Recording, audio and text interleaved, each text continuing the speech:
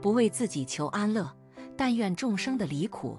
大家好，这里是禅语，禅语伴您聆听佛音，平息烦恼，安顿身心。天降大雨，雷声轰鸣，全村的人都对这突如其来的雨避之不及，只有林大力跪在家门口的泥坑里，他爹也站在雨水中，手中的皮鞭一遍又一遍地抽打在林大力的身上，使得躲雨的人在奔跑的时候也不禁回头多看两眼。都是你，都是你，你看看你做的都是什么事情，奶奶就这样没了，你给我跪着，今天不准吃饭。雨中传来林大力的父亲林老汉的声音，他拿着皮鞭抽累了，才闲下来，往里屋走去。而林大力还跪在雨中，接受着天空的洗礼。至于为什么会发生这样的事情，还要从林大力的奶奶说起。林大力的奶奶误食了林大力从山中摘回来的一种草，吃多了就忽然倒地不起，匆匆忙忙喊了大夫过来之后，那大夫摸了一下奶奶的身体，已经僵硬了，就没有仔细检查，说可能是误食了身边绿色的草，而这草是林大力从山上摘的。父亲林老汉听了大夫的诊断之后，知道自己的母亲走了，又想起自己这几年过得很不顺，就将所有的罪责都推到儿子林大力的身上，拿出自己的皮鞭开始抽打起来。可是无论林老汉怎么抽打，林大力一句也不吭声。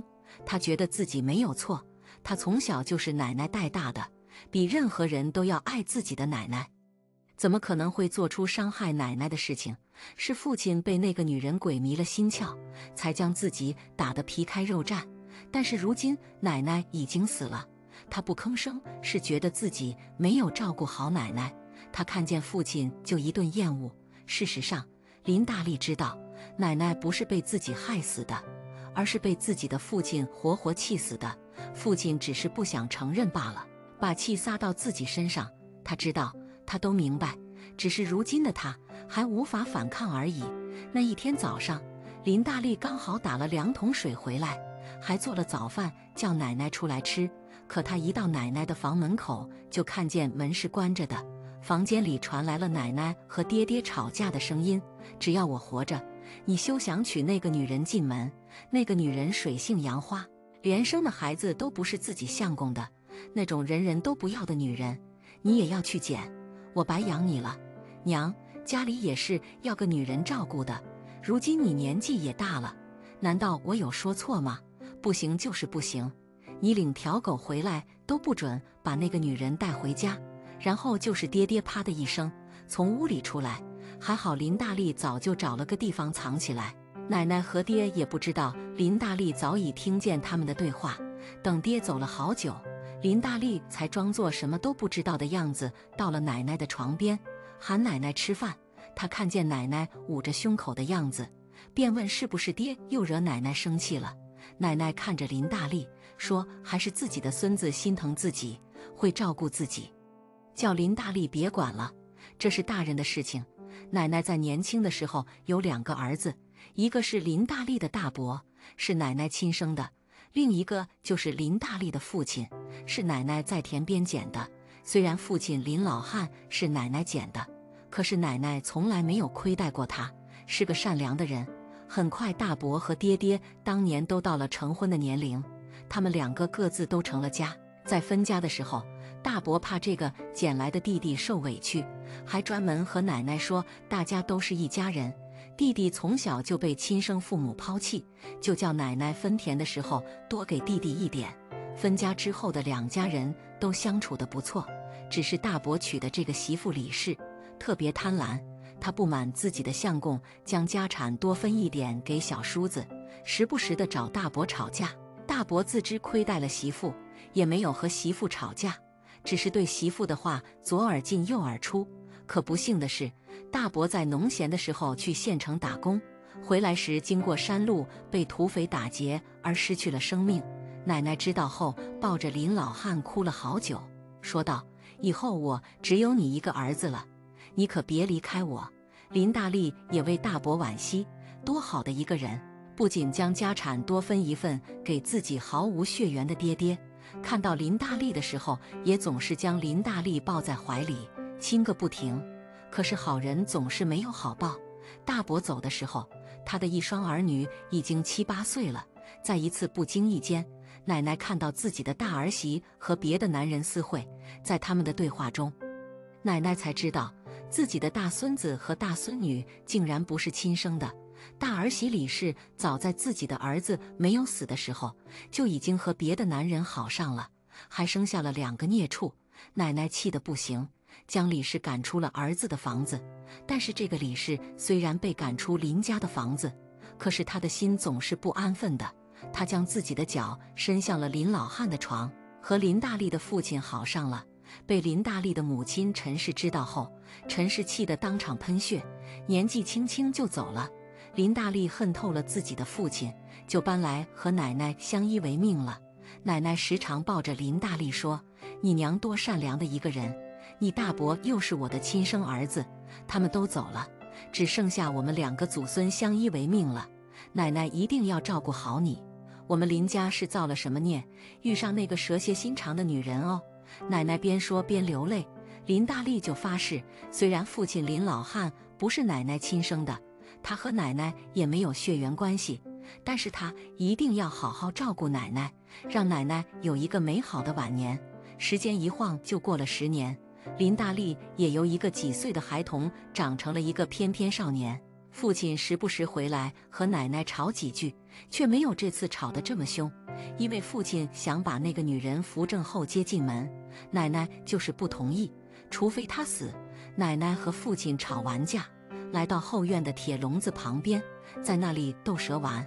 奶奶的后院有一条很大的蟒蛇，这条蟒蛇是大伯临死的前几天去山上砍柴的时候遇到的，当时这条蛇奄奄一息，大伯就将这条蛇带回家了。因为那个女人怕蛇，大伯就将这条蛇带到奶奶的院子里。奶奶以前也经常上山，碰见过很多动物，但是都没有杀生，所以身上散发着善良的气息。这条蛇在奶奶的院子里竟然一点一点地好起来了。奶奶觉得这条蛇的身体好得差不多了，就将笼子打开，可是这条蛇没有走，一直在院子里溜达，有好几次不见了。奶奶以为它走了，可是晚上又自己乖乖回到笼子里。大伯走后，奶奶觉得这条蛇是大伯的化身，就将它散养在院子里。可是这几天，这条蛇又出现跟10几年前来的时候一样的状态，奄奄一息，没有生气。奶奶看着蛇，在那里想，是不是要死了，便闷闷不乐。林大力知道后，就对奶奶说，他知道一种草，给蛇吃了可以让蛇的身体好起来，就上山采了很多，交给奶奶，并告诉奶奶放在蛇旁边，让它自己吃就可以了。奶奶照着林大力的话做了，没过几天，这蛇的身体又开始好了，干活的时候或者休息的时候，又围在奶奶身边爬来爬去。奶奶特别开心，好像大伯回来了一样。林大力看见蛇的身体好了，就让奶奶将那些草扔了吧，是药都有3分毒。奶奶刚想扔，看到蛇的状态又不对劲，这下连放在旁边的草都不吃了。奶奶一着急，就将这些草都在自己的嘴巴里嚼碎了，一口一口喂到蛇的嘴里，将全部的草都喂完了。恰好这个时候，林大力的父亲林老汉又来找奶奶，还是那些老生常谈的问题。奶奶再也受不了了，将桌子上的木棍拿起来，一把打在林老汉的身上。我当初就不该将你抱回来养，害死了我的儿子，也害死了你的娘子，她才是我的儿媳，其他人我一概不认。就算你娶她，你娶的是自己的嫂子，难道就不怕人笑话吗？父亲沉默了，又夺门而出。他走的时候，完全没有顾及屋子里的老母亲，一口气喘不上来。林大力的奶奶就这样昏过去了。大夫来的时候，奶奶的身体已经冰冷了。既然已经冷掉了，大夫又收了林老汉的钱，就说奶奶是嚼了身边给蛇吃的草，这种东西不能乱吃，然后就没了。林老汉一时找不到发泄口，自己又不想承担责任，听大夫这么一说，就让儿子林大力背锅，所以就看到了我们开头的那一幕。林大利淋完雨之后，带着湿漉漉的衣服回了自己房间，面对着父亲还是一言不发。现在奶奶终于死了，父亲林老汉终于将那个讨人厌的李氏接到家中，而和他一同前来的还有他的一双儿女。那个女人进门的第一天，林大利就觉得这个家已经和自己无缘了，他们4个才是一家人，而他只是个外人而已。他当着那个女人的面讽刺道：“那我是该喊你娘，还是该喊你大伯母？听说你这一双儿女都不是大伯亲生的。”李氏的脸当场就黑了。林老汉给了自己的儿子一巴掌，林大利捂着自己的脸跑回房间。他很想现在就离开这个家。第2天，他跑到父亲林老汉面前，告诉父亲他想去学武。父亲想了想，现在一家有5个人要吃饭，就捂紧了自己的钱袋子，叫他还是自己想办法吧。林大利只好失望而归。可这个时候，李氏竟然帮他说话了。他的意思是，如果林大利去学武，将来或许可以去衙门谋得一门差事，就算不能在衙门谋得差事，也能去镖局走镖。这样的话，不至于每天在家，就能出去谋生了。林老汉一听，觉得有道理，就将自己捂紧的钱袋子拿出了一些钱，送林大利去学武了。因为学武的地方和家里很远，所以林大利都不住家。林大利知道，虽然他得感谢李氏这次为自己说好话，可是李氏不可能是为了他林大利，而是为了自己在家的时候眼不见为净。无论过程如何，反正他是出来了。经过几年的锻炼，林大利平时3脚猫的功夫的确有了长进。只要不是遇上大内高手，一般的盗贼或者江洋大盗，他肯定能将对方打趴下。他练武的地方经常有衙门的捕头来挑人，林大利被张捕头看上了，就将他招来做自己的下属，和张捕头一起去办案，屡建奇功，一时间在衙门都出了名。李氏虽然一直住在村里，可是他经常让人打听林大利在县里的情况。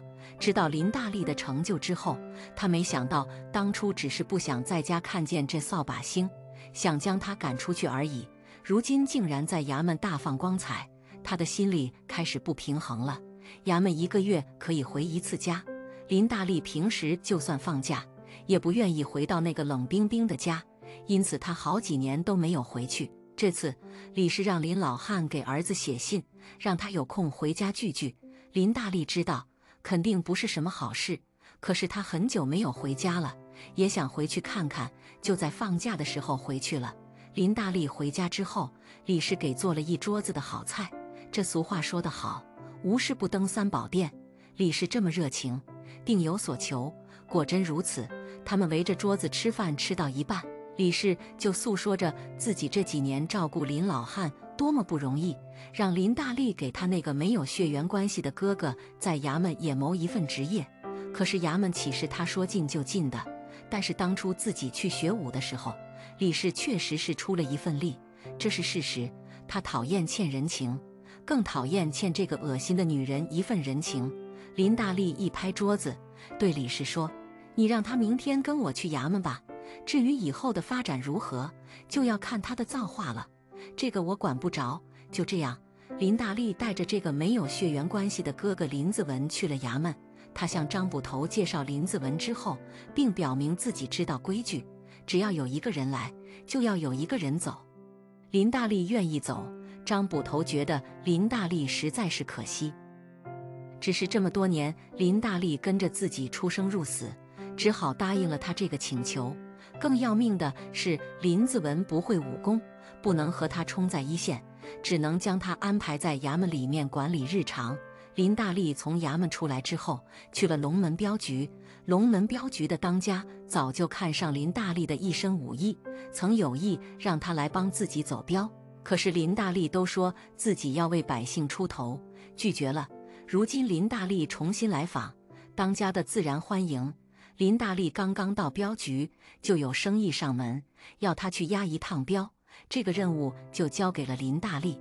镖局里的人林大利都认识，林大利早就名声在外，大家对他只有信任和崇拜，不存在什么不服和勾心斗角。林大力带着几个镖师将货物运送到京城之后，正要往回赶，却收到了当家的飞鸽传书，要去一户人家的家里接一个叫白羽的人，将那个人带回到自己的县城。林大力看完信，就去将那位公子接过来，和大伙一起上路了。在路上，一起押送的镖师都在那里偷偷地讨论，怎么这位要带回的小兄弟面若桃花，细皮嫩肉的样子，一点都没有男子汉的气概，看着好像从来没有出过门的样子。还有人说这该不会是个女的吧？说着几个人在那里偷偷地笑。林大力用眼睛瞥了他们一眼，示意他们不要讨论了。这几个人才乖乖闭嘴。他们走了半个多月，再翻一座山就要到家了。走到半山腰，大家都累了，就卸下包袱休息一下再上路。其他的镖师都说快到家了，去旁边的灌木丛逛逛，看看有没有什么野果。只有林大力留下来，保护客人的安全。林大力一直守在白羽的身边，寸步不离。白羽说自己肚子有点不舒服，想上茅房，就往旁边比较深的草丛走去了。林大力在草丛外面守了好久，都没有见到白羽公子出来。他想，该不会出什么事情了吧？可是人家这是上茅房，又不好意思进去找。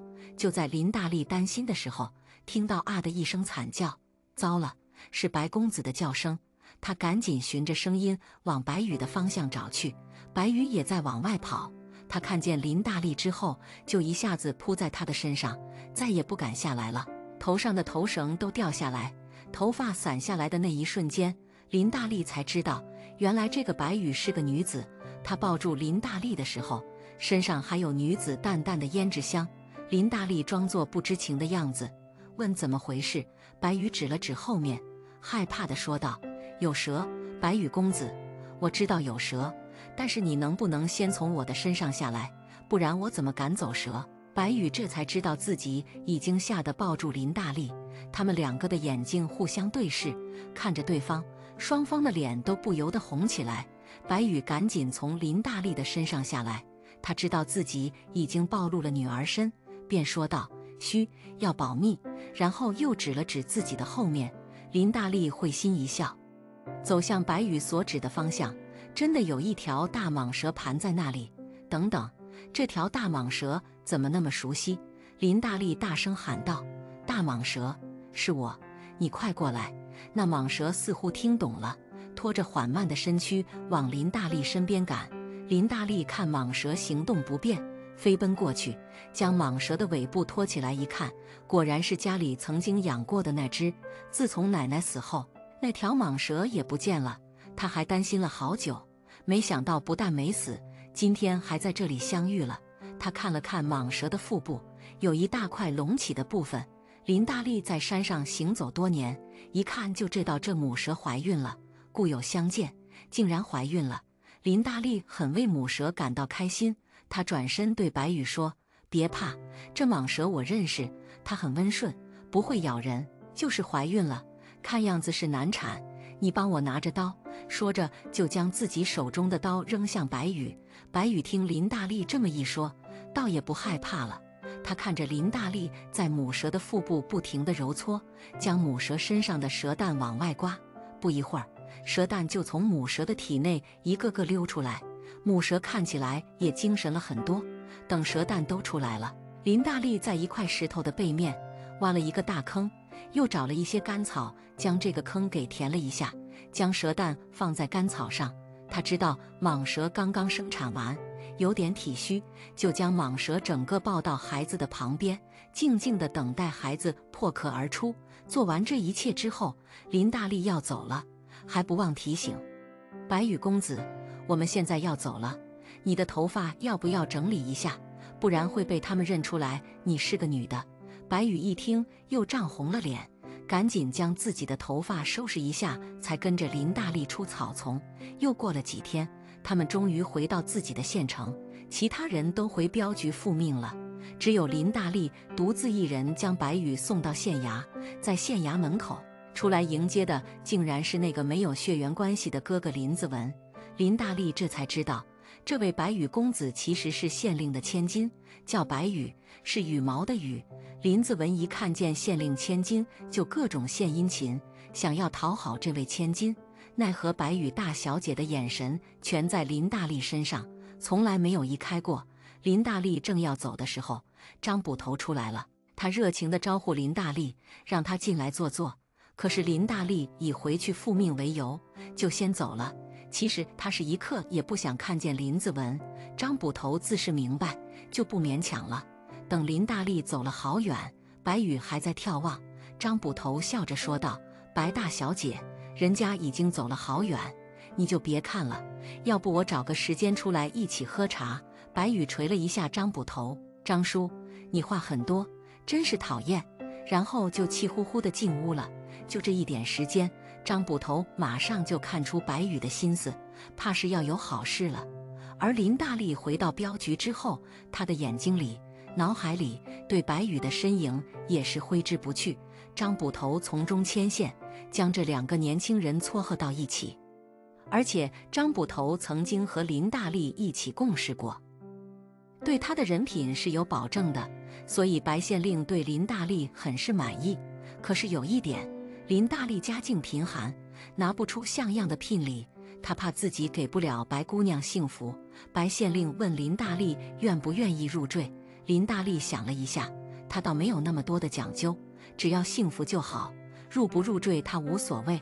他这么一讲，白县令就更喜欢了。至于入赘需不需要林老汉的同意，林大力才不管自己的爹，他气死了最好。当初爹爹将那个女人接进门的时候，也没有问过自己的意见，还养着别人的孩子。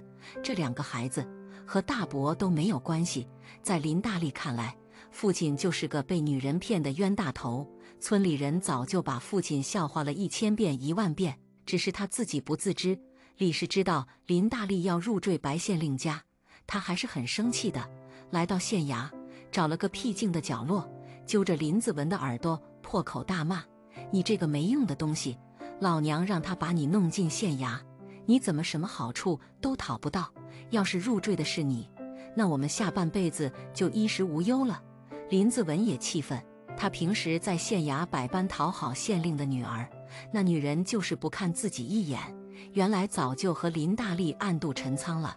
林子文的妹妹林香儿一直喜欢林大力，她听见林大力要娶县令的女儿，哥哥也喜欢县令的女儿，便和哥哥合计抓白羽，到时候哥哥和白羽，自己则和林大力，双双生米煮成熟饭，他们不就没辙了？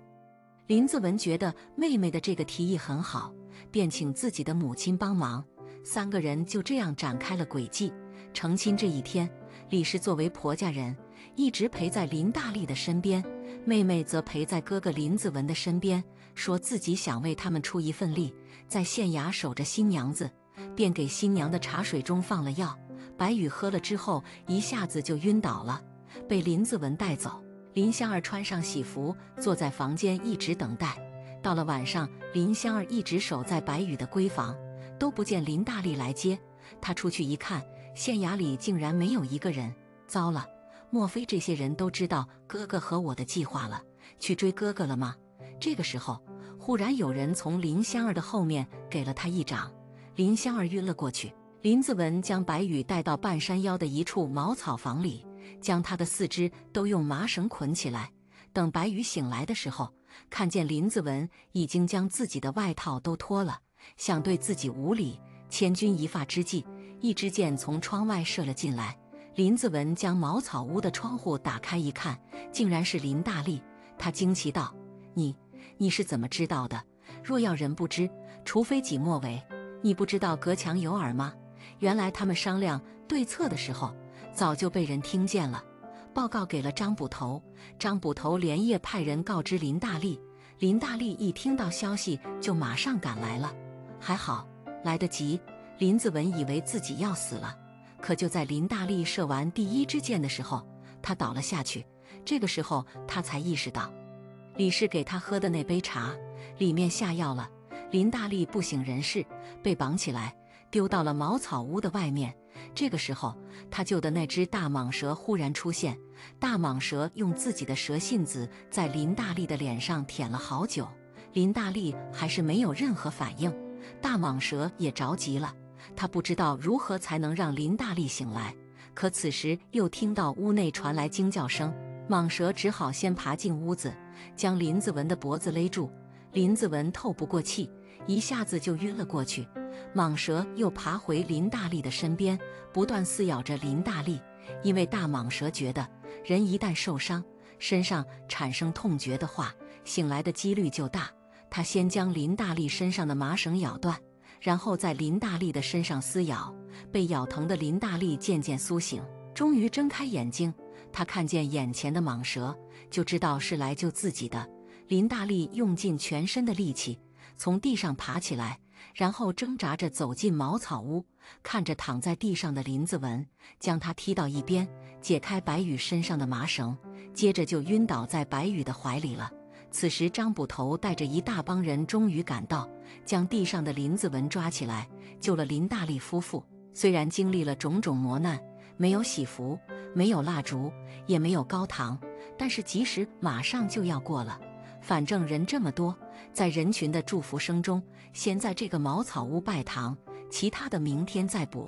看着这对新人，大蟒蛇在门口一个阴暗的角落里感叹道：“恩公，祝福你，我终于报恩了。你的奶奶在天之灵也会很开心吧？”然后就爬向深山了。第二天，李氏、林子文、林香儿就被带到高堂上。原来林子文在县衙任职的这段时间，经常利用职务之便克扣衙门的很多小钱，这些小钱加起来也不得了，还和县里的一些富人交往，经常从他们那里拿好处。张捕头发现之后，就命人偷偷盯着林子文。那天他们3个人密谋，才被张捕头派去的人偷听到。在成亲这天，张捕头留了一个人在县衙，将林香儿打晕，然后抓住，还带着县里的所有人去救林大力。在着急忙慌中，终于赶上了，救了他们夫妇。林子文听到自己的罪行败露，哭着喊着求知县老爷放过。可惜他要害的对象是知县老爷的千金，白知县怎么可能轻易放过他？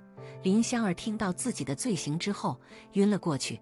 等大夫到来之后，帮她把脉，在公堂上说出她早就怀孕2个月了。原来林香儿遗传了母亲的优良传统，和那些不三不四的男人厮混在一起，她都不知道自己肚子里的孩子是谁的。为了怕人笑话，要尽快帮肚子里的孩子找个爹，才想到这招移花接木。现在事情败露，未婚先孕成了整个县城的笑话。李氏从公堂回到家，看到林老汉，想扑到林老汉的怀里大哭。林老汉一把推开李氏，将一封和离书递到他的手上，还将李氏所有的衣物都扔出去，说了一句：“滚！”林大力带着娘子离开这个是非之地，一起浪迹天涯，过自己的小日子去了。等他们玩得差不多了，回到家，生了一儿一女，过上了幸福的生活。再来看下一个故事。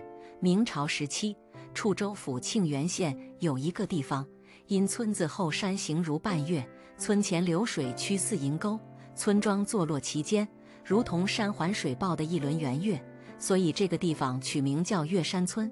在月山村有一个猎户叫吴大牛，他3岁时连牙都没有长齐，同龄人还在喝奶，他就已经在啃猪蹄了。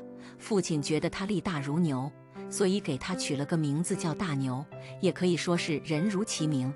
如今的大牛已经娶了媳妇孙氏，2个人恩爱有加。父母看着他幸福的样子，前2年都含笑而终了。其实在吴大牛很小的时候，他的父亲吴老汉为了他将来有一技之长，就把他送去学木工。可惜吴大牛在学了1年的木工之后，就被木匠先生劝退了，因为吴大牛实在是太笨了，简直是个榆木脑袋。老师常常说他朽木不可雕也。话虽如此，可木匠师发现了吴大牛身上的另外一个特点，就是他力气很大，对打猎特别感兴趣。在学艺的日子里，老师无论叫他做什么，他都提不起劲儿，做什么不像什么。唯有让他做弓箭的时候，吴大牛做得分毫不差。他做完弓箭，有时候还会去后山打猎。虽然老师常常说他不是可造之才，可憨厚的吴大牛并没有因此而怨恨老师。相反，打了野味，天天带回老师家，让师母煮了吃。木匠老师让吴老汉带儿子回家的时候，还对吴大牛表示感谢。在这1年左右的时间，家里的肉都是吴大牛上山打的。孩子是个善良的人，只是在木工方面没有天赋，劝他不要浪费时间了。都说兴趣是最好的老师，可能对于吴大牛来说，他最爱的还是做猎人吧。木匠老师就建议吴老汉多带吴大牛上山打猎，培养他打猎方面的才能。就这样，在木匠老师的建议下，只知道种田的吴老汉隔3差5就带着吴大牛上山打猎。在吴大牛的成长过程中，附近的山头几乎都被他踏遍了。每次上山，到了半山腰，吴老汉都找块阴凉的地方坐着或者躺着休息，让儿子自己上山打猎。傍晚再带着儿子下山。春去秋来，过了好几个年头，当初调皮的孩子长成了大人，也不需要吴老汉的庇护了，还娶了媳妇。成亲的那一天，吴大牛向妻子孙氏保证一定会对他好的，婚后也一直履行着自己的承诺，两人过着幸福的日子。第2年，孙氏就怀孕了。当吴大牛知道自己要当父亲了，激动得热泪盈眶。他一把抱起孙氏，开心地说：“娘子，过几天我去山上打点野味回来，亲自下厨给你补补身子。”又是一个灰蒙蒙的天，吴大牛趁着天还没有亮，就悄悄地起床又上山了。这次他决定多打点野味，一部分拿去卖，另一部分存在地窖里，等娘子想吃了，随时可以拿出来给她补充营养。近期是不打算上山了，想在家多陪陪自己的娘子。于是他带好弓箭，整装出发了。黑漆漆的山头，除了山坳里蟾蜍的叫声，还有各种鸟叫声。这些声音听起来非常的空旷，令人毛骨悚然。要不是像吴大牛这种经常上山的猎人已经习惯了这种环境，换做普通人的话，连自己的脚步声都听着害怕。正当吴大牛走得满头大汗的时候，忽然听见了草丛里有沙沙的声音。这时他想，好家伙，早起的鸟儿有虫吃，果然没错，草丛里肯定有兔子或者别的什么小动物，今天一定要满载而归。于是他点亮了带在身上的火把，弓着身子，一点一点地靠近发出声音的地方。等他的眼睛转来转去的时候，眼前一黑，像是有什么东西罩住了他的眼睛，而他的额头仿佛被什么东西舔了一下，还有粘液。吴大牛吓得丢掉了火把，整个人瘫坐在草地上，眯起了眼睛，双手合十，嘴里还念念有词：天灵灵，地灵灵，我只是打个猎而已，没有恶意，别吃我。他说完之后，感觉在黑暗中有个庞然大物立在了自己的面前。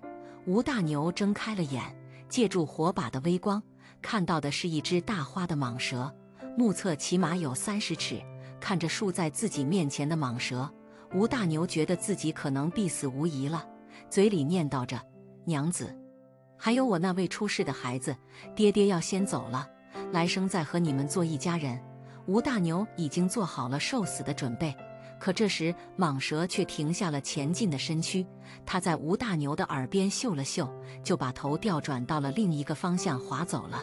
经过了刚刚的一幕，天也渐渐亮了。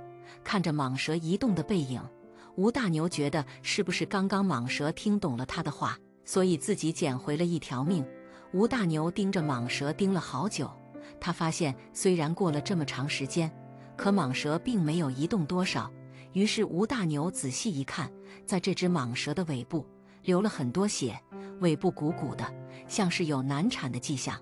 这时吴大牛想起了自己怀孕在家的娘子，不由得感慨母爱的伟大。无论是作为蛇还是作为人，对孩子的爱都是一样的。吴大牛作为一个猎人，天天上山捉活物，但是在他的心中有自己的准则。他认为有些动物是不能随便滥杀无辜的，比如蛇、青蛙，还有乌龟。他觉得这几种动物都是特别有灵气的存在，吸收了天地精华，倘若杀了是要受到上天惩罚的。因此吴大牛看见受伤的蟒蛇，就不再伤害它了。他本想看看能不能帮到这只巨大的蟒蛇，可是他一靠近，蟒蛇就朝他龇牙咧嘴。他只好拿着散落在地上的弓箭和火把，从另一个方向逃走了。好在今天的收获不错。吴大牛一回家就气喘吁吁地对妻子说：“娘子，我打了很多野味，放在厨房，你有孕在身，不要随便动。我把另一部分拿去集市卖了，马上就回来。”孙氏一见到丈夫，就瞪大了眼睛问道：“相公，你是遇到豺狼虎豹了吗？怎么浑身是伤？”吴大牛淡淡地说：“打猎嘛，总有磕磕碰碰，难免的。在家等我哦，回来我做好吃的给你吃。”孙氏摸了摸自己3个月大还看不怎么出来的肚子，一脸的幸福，接着就送丈夫出门了，并嘱咐他卖不掉没关系，记得早点回来。晚上，吴大牛回家给孙氏做了一桌子好吃的，孙氏的肚子饿得咕咕叫，看着眼前的一切，觉得自己真是嫁对了人。正当孙氏要拿筷子夹肉的时候，被吴大牛阻止了。孙氏疑惑不解地问道：“相公，我都等了你这么久，大的不吃，肚子里这个小的也要吃吧？”吴大牛放下了自己的筷子，对孙氏说道：“娘子别急，我从大夫那里开了一副安胎药给你，大夫千叮咛万嘱咐，一定要饭前吃。”说完，就又起身去了灶台处掀开锅盖。可孙氏一闻到这气味，就捂住了鼻子，觉得好难闻。吴大牛端来了炖好的汤药，孙氏虽然觉得很难闻，但这是相公的一片心意，就捏住自己的鼻子，强迫自己喝下去。可在他喝第1口的时候，就吐了出来，皱着眉头说道：“相公，这是什么药啊？怎么一股腥味？我直犯恶心。”吴大牛见状，用不舍的眼神看着孙氏，眼里含着泪水：“娘子，我知道这难喝，可大夫说了，这对胎儿好。你现在才3个月，还不稳定，为了我们的孩子，得喝呀。”孙氏没法，只好屏住呼吸，一口气把药往自己的嘴里灌。喝完，吃了一大口桌上的肉，总算把那股腥味给压了下去。接下来的2天，吴大牛都在家给孙氏做好吃的，把孙氏宠上了天。村里的女人们看了都很羡慕，她们都恨自己没有嫁给一个这么好的丈夫。第3天一大早，孙氏就被饿醒了。没办法，以前一个人吃饭，现在2个人要吃饭，自然容易饿。于是他就推了推一旁还在睡觉的相公，可是怎么都不醒。孙氏觉得可能是这几天相公忙前忙后太累了，就让他再睡一会儿，自己则上了个茅房，又去喝了一杯水。回房后去推还在赖床的吴大牛，可是吴大牛怎么都叫不醒。孙氏察觉到了一丝的不对劲，他把手指头往吴大牛的鼻子上凑了凑，竟然没有呼吸了。孙氏顿时慌了，他拼了命地去推吴大牛的身体，可是当他触碰到吴大牛身体的那一刻，发现连体温都没有了。孙氏非常害怕，去隔壁找了李婶。在李婶的帮助下，孙氏为吴大牛办了葬礼。在葬礼上，孙氏哭得肝肠寸断，不停地责怪自己：“相公，对不起，我不该怀了孕就什么都不干，让你一个人这么辛苦，都是我的错。”李婶抱着孙氏心疼地说：“孩子，你要坚强，你不为了自己，也要为了肚中的孩子，这不是你的错。大牛在天之灵，不会怪你的。一个女人怀着身孕，还失去了自己的丈夫，每天的日子过得郁郁寡欢。只有李婶愿意对她伸出援助之手，耐心地开导她。当初村里那些羡慕孙氏，说她有个好丈夫的人，现在已经凑在一起，天天在那里嘲笑她没有福气，还说孙氏小姐的身子丫鬟的命，现在另一半也被她克死了。这嘴长在别人身上，孙氏就算知道这些婆娘在背后说自己的坏话，也当自己没有听见。她伤心的是在每一个夜晚，都会想起昔日相公对自己的点点滴滴，然后默默哭泣。又过了6个多月，孙氏的肚子已经大得像球一样了。一天，他出门散步，刚走几步，就又听见同村的几个女人在背后指指点点。孙氏只好加速了脚步，而不听为净。这时刚好路过李婶家门口，孙氏不计较，不代表李婶也是一样。李婶看见后面的几个人，叉着腰怒斥道：“李家媳妇，你家男人这一天天的去赌坊，怎么还没有把你卖给别人当小妾？林家娘子，你相公昨天是不是又打你了？眼角的淤青怎么到现在还没有散？你们这些一个个的就喜欢在别人背后嚼舌根，自己家的事儿管好了吗？”看见李婶的样子，这两个小媳妇像过街老鼠一样捂着脸逃走了。孙氏听了之后，眼泪唰的一下就流了下来。李婶赶紧跑到孙氏面前，用袖口擦了擦孙氏的眼泪，说道：“怎么了？那两个长舌妇已经被我骂走了，没事，以后婶儿给你撑腰。”孙氏收起眼泪，半哭着说道：“不是的，李婶，我只是太开心了。大牛走了这么久，天天被人说，刚刚你为我出头，让我觉得自己有了依靠，不委屈了，我才哭的。”李婶这才放下心来，说道：“傻孩子，大牛对我儿子有救命之恩，当年要不是大牛，我的儿子可能在山上被野猪叼走了，幸好遇见了正在打猎的大牛，才救了他，要不然我现在也是孤家寡人。你放心，现在李婶罩着你，将来你的孩子会替你撑腰的。”孙氏听了，心里暖暖的，又再一次感动了。可能是太激动了，他的肚子突然痛了起来。李婶掐指一算，嘴里念道：“不好，可能要生了。”赶紧喊自己的媳妇帮忙。两个人一起扶着孙氏回家了。在一阵清脆的啼哭声中，孩子顺利的降生了。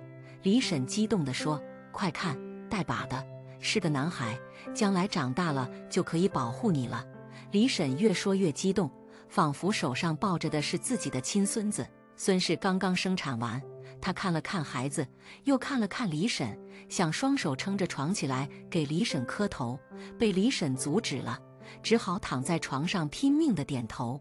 1个月后，孙氏做完了月子，抱着怀里的孩子，她告诉自己，接下来要努力生活，尽自己所能把孩子养大。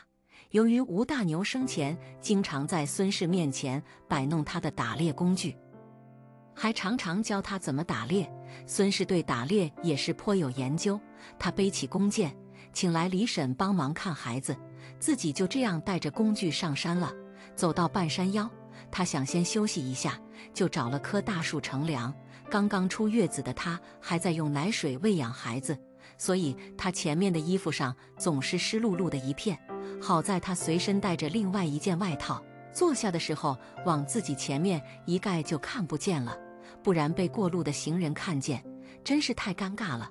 他休息结束想站起身来的时候，脚下忽然出现了一只小花蛇，跟人的手指头一样粗细，像是刚刚从蛋里孵出来的，在草地上艰难地挪动着。孙氏看见了，想起相公生前和他说过，蛇是有灵性的动物，遇见了不能杀生，要躲开或者放生，况且这么小的蛇，就算炖了烫也没有多少肉。孙氏用手捧着小花蛇，把它放到了离山路远一点的草地上，这样就不会被人发现了。可当孙氏要走的时候，小花蛇用自己娇小的身躯缠在了孙氏的脚上，仿佛不让他离开，还发出了嘤嘤嘤的叫声。会不会是母蛇落下的孩子，或者母蛇出门觅食了？这只小花蛇看起来应该是饿了，再不吃东西就要饿晕了。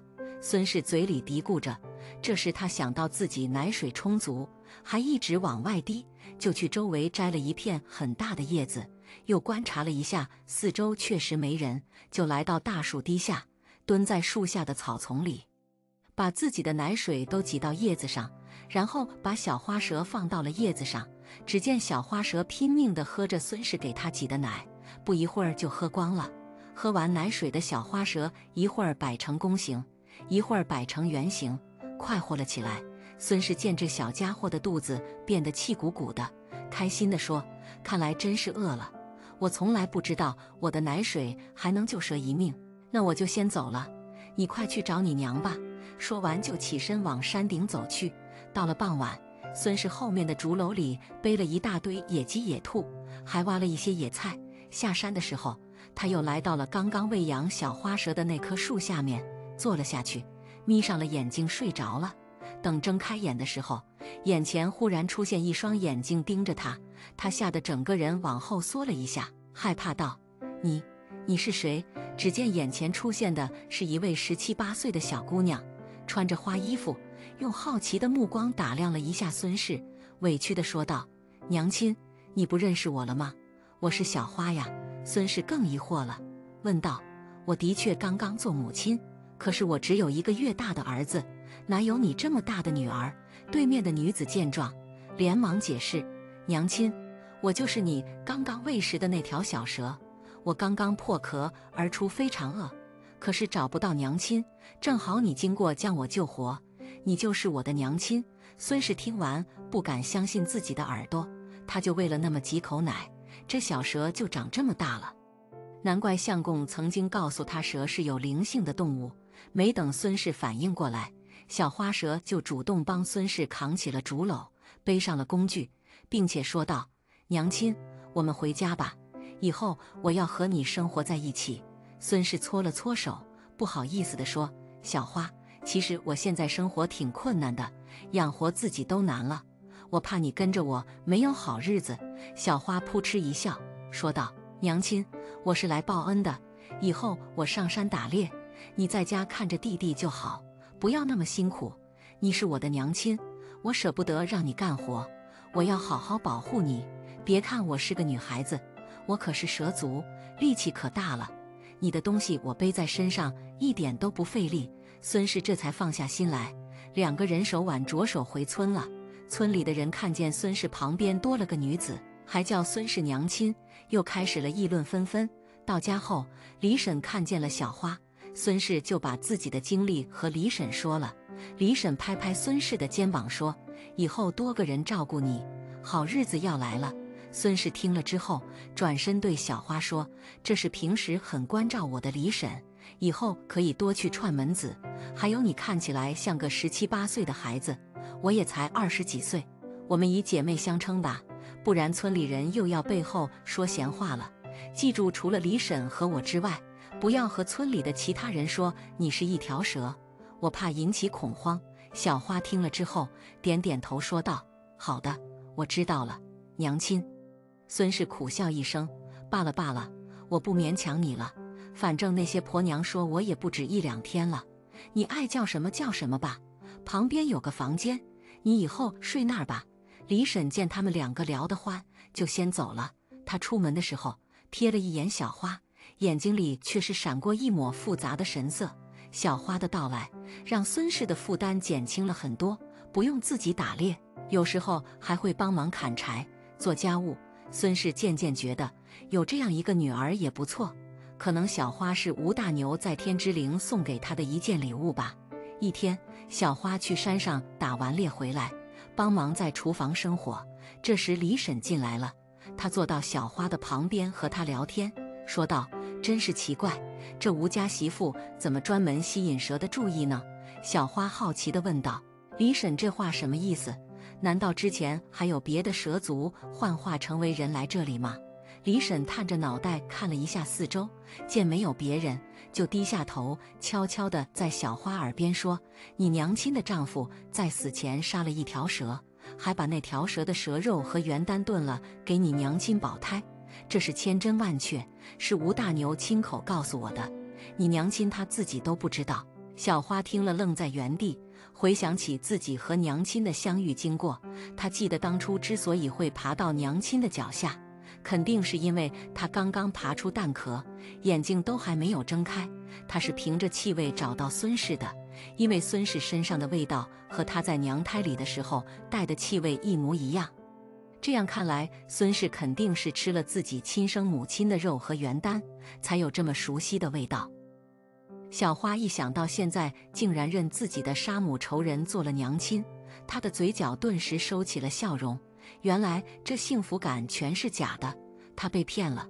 她告诉自己不能便宜了这个女人。李婶说完之后，嘴角露出了一丝笑容。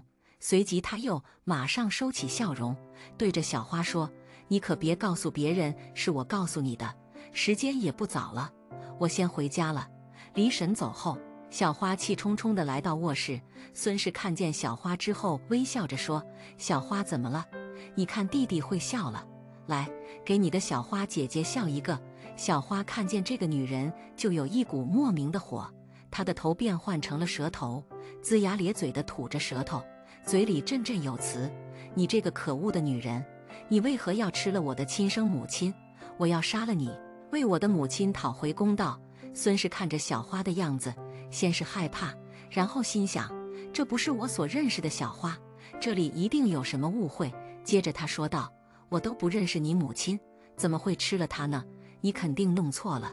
再说我家相公说了，蛇是有灵性的动物，我怎么会随便杀蛇？”小花怒发冲冠，双眼发红，扯着嗓子喊道：“你胡说！我现在就可以用我的鼻子闻到你身上的气味，那就是我娘的气息。如果你没有吃我娘，你的身上怎么会有她的味道？你们人类真是贪心，我要你血债血偿！”孙氏真的是莫名其妙，看见小花一挥手，就把桌子都掀掉了，就抱起了怀中的孩子，并且无辜地说道：“小花，我是你的娘亲，难道你忘了是我把你喂大的吗？你躺在地上奄奄一息的时候，是我救了你，我怎么会吃你娘？你好好回想一下，千万不要做傻事！你这个恶毒的女人，不要再在这里假慈悲了。”说完就利用瞬间移动术到了床边，正当他要施法杀人的时候，忽然定住了。他看了看脚下，自己踩到了地上的一个记号，这记号忽然发出了光芒，把小花困住了。孙氏则是害怕地蜷缩在床上，抱着孩子。小花恶狠狠地说：“果然是你，你到底对我做了什么？还说自己没有杀我娘，那我怎么会被定住？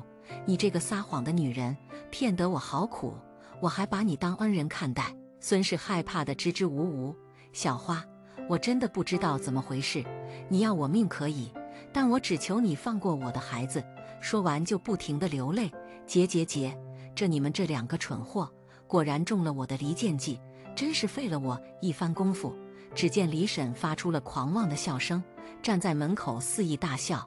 李婶笑完就露出了原形，她变成了一只黑熊精，又变回了人。可这到底是怎么回事呢？原来在孙氏怀孕3个月的时候，晕倒过一次。当时吴大牛请了大夫来看孙氏的病情。吴大牛本以为是孙氏太操劳所致，好好休息就会好，哪知大夫告诉吴大牛，孙氏肚子里的孩子已经停胎了，这孩子和他们两口子缘分比较浅，叫吴大牛和孙氏做好心理准备，他会开一副药让孙氏吃下，到时候孩子自己会掉下来。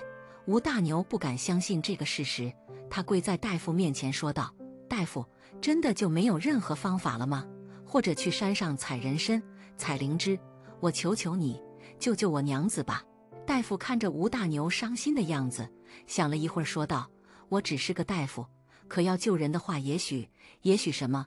还请大夫指点。”吴大牛问道：“也许精通周易和奇门遁甲之术的人能帮助你，可一般这样的人都是年纪很大的木匠。”大夫说道：“木匠，周易之术。”吴大牛想起了昔日学习木匠的老师，拜别了大夫之后，就匆匆赶往老师的住处了。吴大牛还未到达的时候，师娘就在门口等着了。他看见吴大牛就开心地说：“大牛啊，以前你在这里拜师学艺的时候还是个小不点，没想到现在长成小伙子了。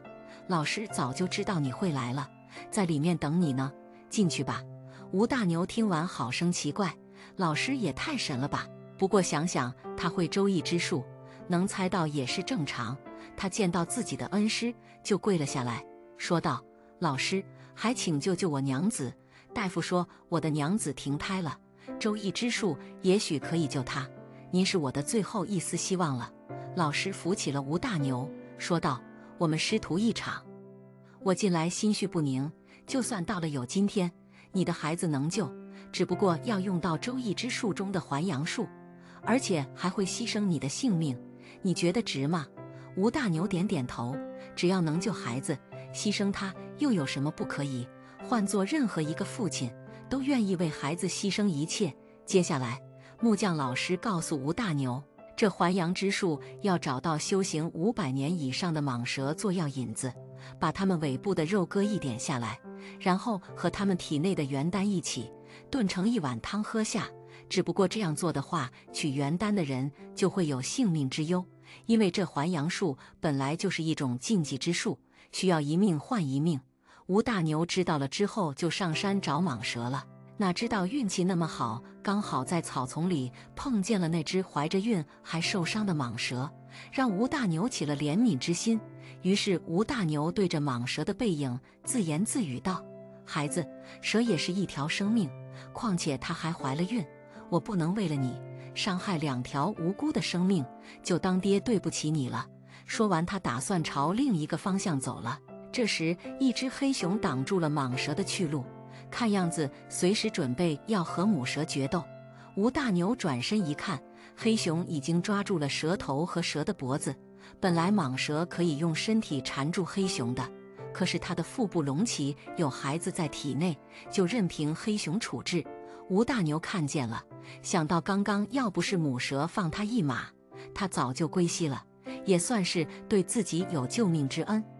于是他从背着的箭篓里拿出一支箭，朝黑熊射了过去，正好插入了黑熊的手臂上。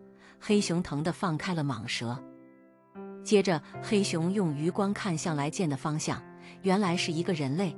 这时他一声吼叫，周围的树木都拔地而起，吴大牛也被撞飞到树上，还吐了一口鲜血。蟒蛇见状，使出了全身的力气，用头再次撞击黑熊受伤的手臂，黑熊只得落荒而逃。可是蟒蛇却倒在了地上。吴大牛见状，赶紧从地上爬起来，来到蟒蛇旁边，自言自语道：“这怕是活不成了吧？真是作孽呀！一尸2命。恩公，我死不要紧，请你救救我的孩子。”吴大牛的耳边忽然响起了一阵声音，这时吴大牛吓了一跳，他不停地抬头，然后看着蟒蛇问道：“该不会是你在说话吧？”“没错，恩公，是我在说话。我可能不行了，但是我腹中的孩子现在等着出来，你能帮我把蛇蛋从腹部推出来吗？”蟒蛇说道：“我试试吧。”吴大牛虽然很害怕会把事情搞砸，但这种情况下他只能硬着头皮上了。好在皇天不负苦心人，在吴大牛的努力下，蛇蛋顺利地被推了出来。母蛇看着自己的孩子，从嘴里吐出一道光，给他做了结界，并对吴大牛说道：“多谢恩公救了我的孩子，我已经为他做了结界，8个月之后会有一个有缘人来解开这个结界，带他回家。”可母蛇却没有告诉吴大牛，这个有缘人就是他的妻子孙氏。接着母蛇又说道：“恩公，我知道你是来拿我尾部的蛇肉和我体内的元丹。虽然我修行了500年，可那黑熊趁我怀孕体弱与我大战，现在也快活不成了。等我把元丹吐出来之后，会留一块蛇肉给你，也算是对你的报答。”说完，母蛇就从嘴里吐出了一颗闪闪发光的元丹，接着整个身体都慢慢消失在了空中，草地上留下了一小块蛇肉。吴大牛把蛇蛋找了个隐蔽的地方藏起来之后就下山了。接着就发生了后来的事情。孙氏吃的那带有腥味的汤就是蛇肉元丹汤，救活了肚中的孩子，所以小花能从孙氏身上闻到熟悉的味道。可是孙氏自己却不知道这个事实。吴大牛死前找到李婶，把一切都告诉了李婶，并嘱咐李婶别告诉孙氏，他不想孙氏内疚。可偏偏黑熊精趁孙氏上山打猎的那一天，为了复仇，附身在李婶的身上，窃取了李婶的所有记忆。黑熊精发现孙氏的房间里被吴大牛施了周易之术，一旦有妖怪踏入想加害孙氏，就会有危险。他无法解决这个问题，就打算利用这件事制造小花和孙氏的矛盾，一来可以引出这个术法消灭小花，二来可以灭了孙氏和他儿子，真是一举两得。你们还是别动为妙，不然我会让你们死得更快。结。披着李婶外衣的黑熊精阴险地笑道。你到底对李婶做了什么？你这个畜生！”孙氏嘴里骂道。李婶忽然瞬间移动到床边，先是将小花踹倒在地，然后对着孙氏说道：“当年你家吴大牛让我差点断了手臂，今天我就要让你连命都断掉。我不仅要断你的命，连你手中的孩子也要夺走。听说婴儿的血很是美味，正好可以提升我的修为，再加上你身上的元丹，一定可以事半功倍。”说完就伸出了锋利的爪子朝孙氏抓去，可就在触碰到孙氏的时候，孙氏的周围忽然出现了一圈的金光，把黑熊精弹了出来。之后孙氏的头顶出现了蟒蛇的灵魂，蟒蛇说道：“黑熊精，当年你害我还不够，如今还想害我恩公的家人，你修行了这么久，注定要堕入魔道。什么魔道还是神道？只要我的修为能比别人厉害，就是王道。”黑熊精大言不惭地说完，就又开始了攻击。这一次，蟒蛇的灵魂一下子张开大口，将黑熊吞噬了进去。黑熊顿时灰飞烟灭，只留下了李婶躺在地上。结束之后，蟒蛇对着小花说：“孩儿，这是你恩公的家人，当年要不是吴大牛，你早就胎死腹中了。我就是算到你会和孙氏相遇，才把元丹给吴大牛的。你要好好待在他身边，报答这份恩情，提升自己的修为。”小花跪在地上连连点头，说道：“孩儿谨记母亲的教诲。”母蛇交代完之后，她的魂魄散发出了金光，原来是她救人有功，玉帝特准她位列仙班。此后，小花一直陪伴在孙氏的身边，当了孙氏的女儿，直到孙氏100年之后，才独自前往深山中继续修行。而吴大牛和孙氏的儿子也在日后金榜题名，当了朝廷命官，造福百姓，得到了百姓的爱戴。李婶也是村里的一个大善人，她的寿命也很长，活了100多岁，子孙也是个个出息。正所谓多行不义必自毙，就算是妖，也分好的和坏的。黑熊精总是想害人，才会落得尸骨无存，几百年的修为全都化成了一股青烟。而蟒蛇懂得知恩图报，才能位列仙班，得道成仙。希望每个人在自己的生活和工作中都能竭尽所能，知恩图报，让身边处处充满爱。